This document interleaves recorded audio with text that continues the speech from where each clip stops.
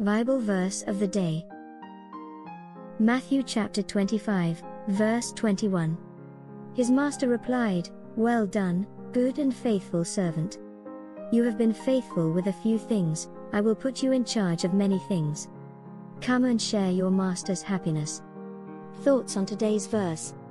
We want it all now. We don't want to have to wait for anything.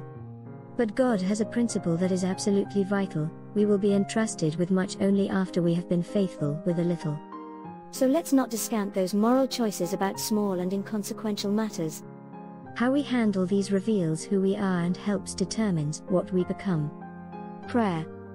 Holy and righteous Father, please give me wisdom to discern the way of faithfulness and righteousness in all my dealings. I want to be faithful in the small things so that I can also be entrusted with those larger things that matter to the kingdom.